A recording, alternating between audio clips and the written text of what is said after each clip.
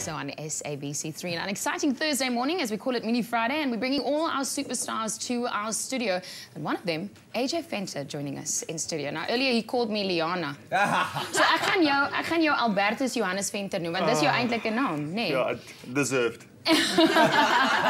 Does anybody actually call you that these days, AJ? No, I used to be Aya. AJ used to be Aya when I was a lightie, and then when I started playing rugby with the English commentary, I started van Aya, it word AJ. Nou is ek AJ. Yeah. It was Venter, it became Fenta. Fenta. Fenta.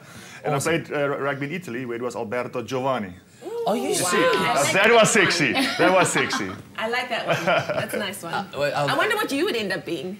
Well, I've been known to go by Kaklechu.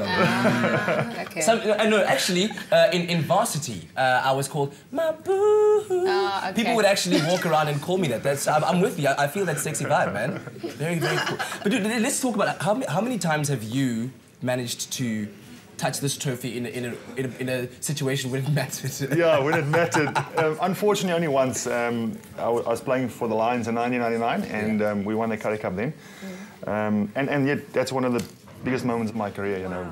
To win the Currie Cup is on par for South Africans as winning the Super Cup. So, yeah, a great moment for me. I can imagine. I just touched it now, and it's one of the biggest moments of my career. So you know you're not allowed to touch it. Yeah, because it comes with a whole bunch of rules, leigh-anne. Yeah, you can't touch without gloves. You're not allowed to touch it. Did I say I touched it? Yes. No.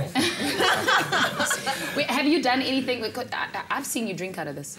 Well, to be honest, there's a photo in my house where, obviously after the game, with champagne going over the face. So yeah, I've broken the rules with this cup. They've refurbished it this year. They actually plated. It's silver but gold plated. It looks absolutely amazing. And we can slip away with this guy. No, don't give us ideas. There are security people standing behind cameras that are ready to take you down if you do.